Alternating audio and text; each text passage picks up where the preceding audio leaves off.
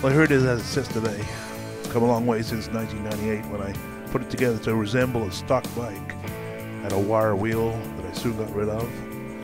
And here it is when I put it in Iron Horse number 163. You can see this next picture that the electric start is already gone.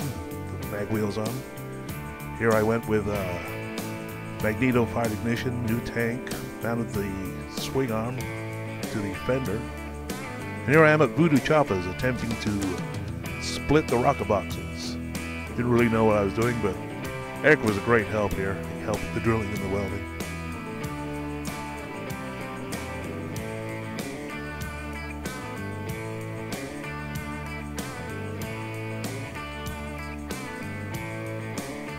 Of course, when I put it on there, I had to use all the external oil lines, which kind of looked cluttered in my view.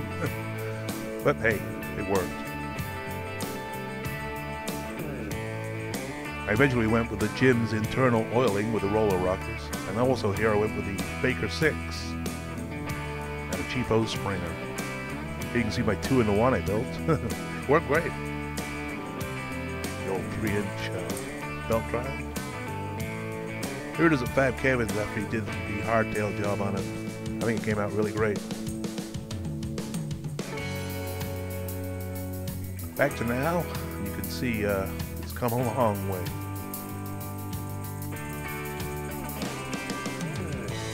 We got the caliper Kevin built, the disc, which is probably one of the few remaining pieces of the old bike. Is a Baker hydraulic kicker cover and the Crime Scene Choppers oil filter setup.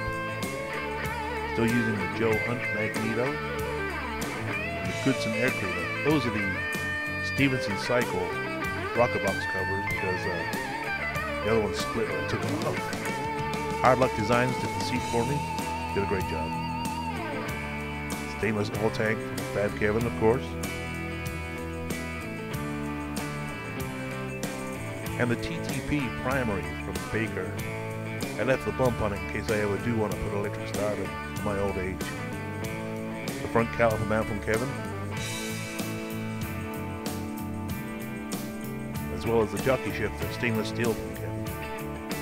Here's a rack he made me that I was going to take off, but it proved too handy.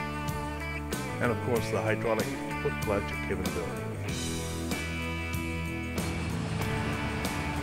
It's always been an easy starting bike when it was in tune. In the summer, it's just a matter of one kick. So